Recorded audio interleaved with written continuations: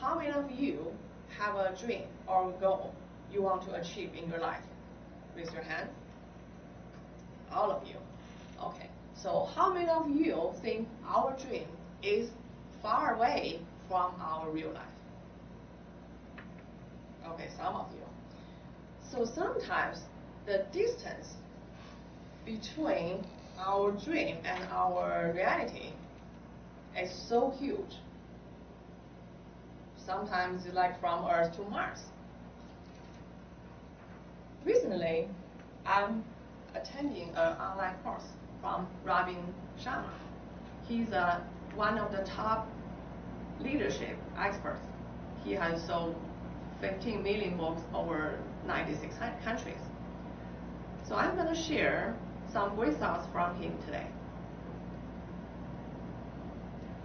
In order to get our dream come true, the first thing is devotion.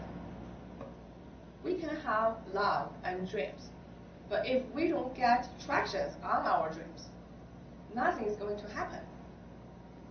Success is more about persistency and grit than natural talent. A boxer named Boom Boom Mazzini, he was a champion in 1982. He said, "My brother was more physically gifted than me. He had longer arms, he was taller, he was more powerful than me. But I have a lot of more hunger." So the devotion is very important because no idea is going to work unless we do the work. And change is hard at the beginning, messy in the middle. At the end, transformation will be very beautiful. So if we want to have the results of only 5% of population has, we need to be willing to do what 5% of population does. Ordinary people, well, we love being busy, but the true leaders, they love get the real results. So ordinary people love entertainment, but the leaders love education. The ordinary people love gossip or, talking about other stuff, complaining, but the true leaders, they love rolling up their sleeves and getting the most important things done. So sometimes we, in real life, we spend a lot of time watching TV, videos, surfing the web, and we are often mindlessly doing things that do not improve our personal life, spiritual life, intellectual life, our impact on the world. For myself, every morning when I woke up, I just list a long list to do today. But during the day, I'm busy, like checking emails, reading messages from Facebook, WeChat, and reading articles and on social media, answering phone calls. And at the end of my day, I'm like, wow, I still have a long list. So the devotion is that we can have what we want done, but it's not about like dreaming it. It's about we need to rolling up our sleeves and doing it. Second thing is small daily acts of greatness. Small daily improvements done every day creates revolution of mastery. So think about this. If we are making like 1% of improvements every day in one area which we really want to improve, and if we do it like 30 days in a row, we can make 30% of improvements on that area. If we keep doing that, we can be an expert of that area. So the small, steady improvements really win the race. We all know Kobe Bryant is one of the legendary in an NBA. A lot of people think, oh, he is gifted. We're not gifted, so we cannot do great things. Well, it's a great excuse. We don't have to do anything. And there was a trainer, he shared a story with Kobe one time. He said, he got a text message from Kobe at 2 a.m. in the morning saying Kobe wanted to train. So he met Kobe in the gym. They trained for hours and they did running, hoops, and all kind of exercise for hours and hours. Then the trainer left. He went home, got some sleep, and hung out with his family. At 10 a.m. in the morning, the trainer showed up for the practice with the rest of Lakers there with Kobe.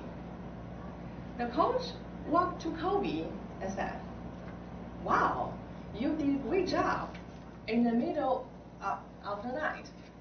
And it was amazing that you were so devoted.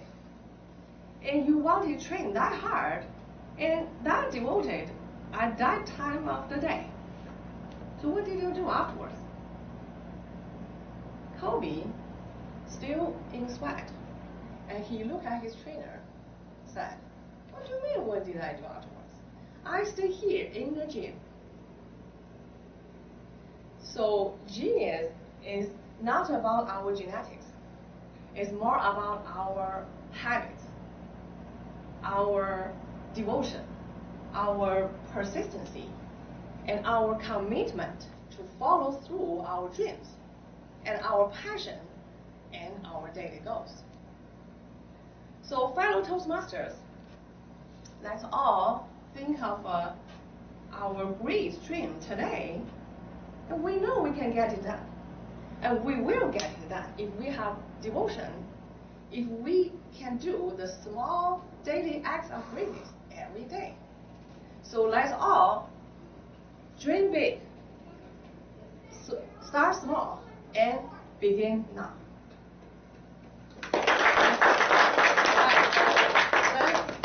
The next will be our table topic.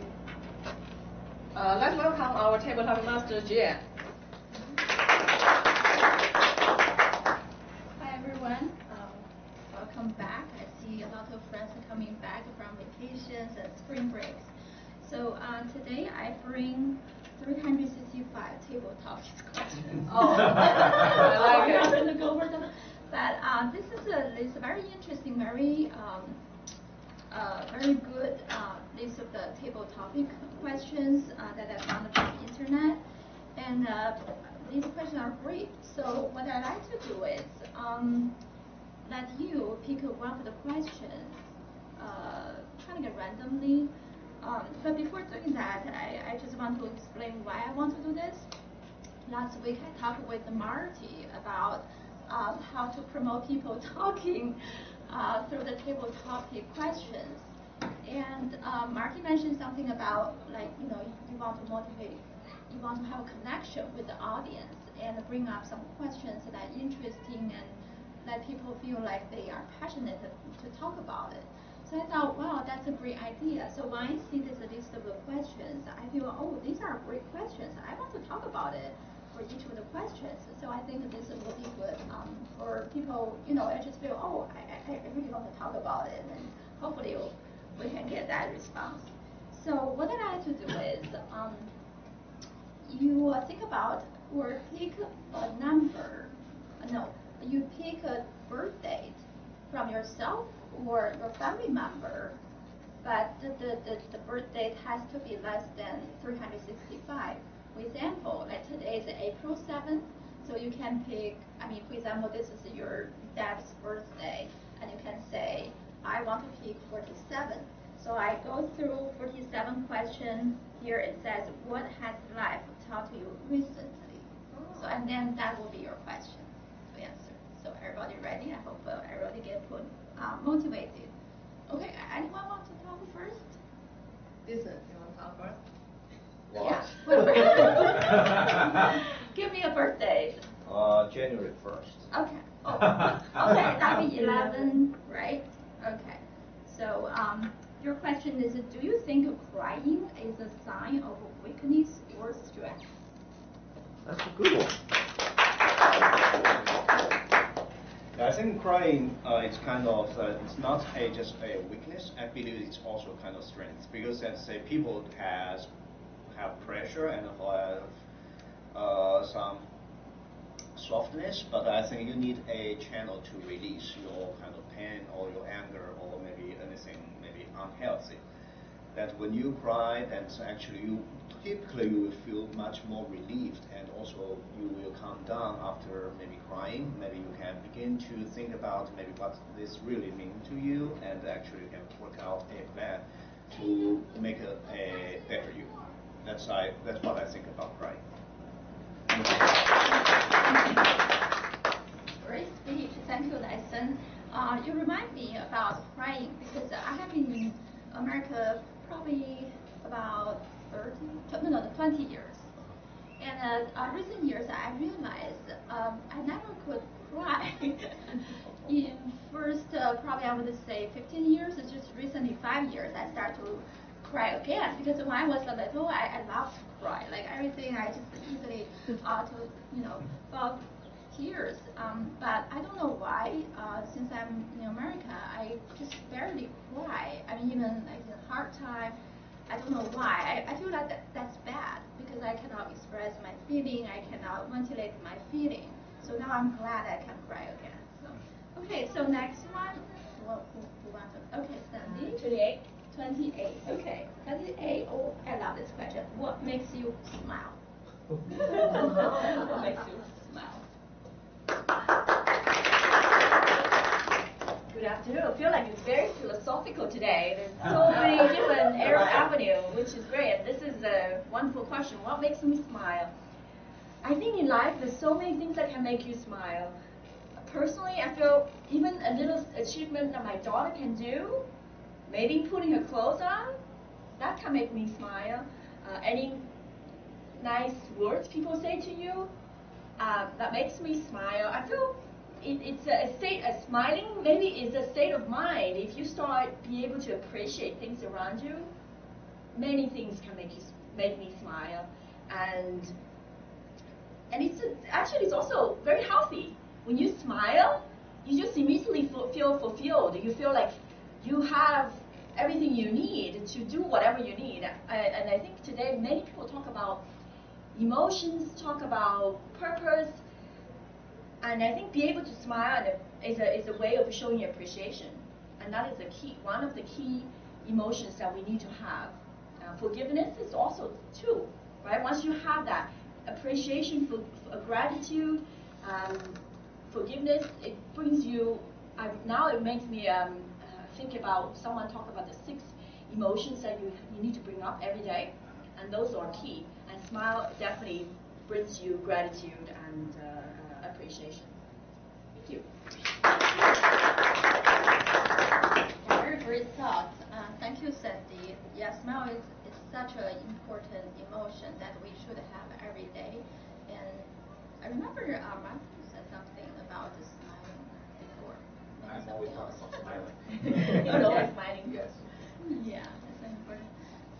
Anyone? Yeah. I'll pick my brother's birthday, July 15th. July 15th, that is. Okay. How about 15? 15? Okay. Sure. If not now, then when? That's your question. Okay, thank you. Coming around. Okay. I chose my brother's birthday. My brother's Joja Love, and he's a little bit younger than me, and he's my hero. He really is. He's an amazing guy. And this question is so perfect for him. If not now, when? His entire life has always been now. Now is the time to do it. He's an amazing guy. He, right away when he was young, in school, he went and joined the military. He was in the